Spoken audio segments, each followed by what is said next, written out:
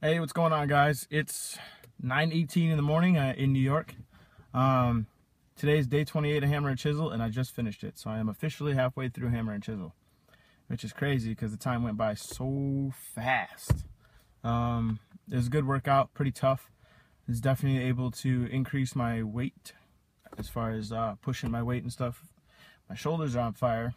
There was a couple sets I had to use some lower weights, but I mean, it's all right. I mean, overall, I'm seeing more strength gains, muscle gains, stuff like that. So I'm officially halfway through, and I'm loving it.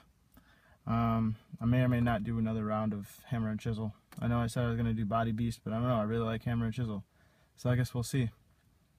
Yeah, so that's pretty much it, guys. Everybody else, have a good morning. Peace out.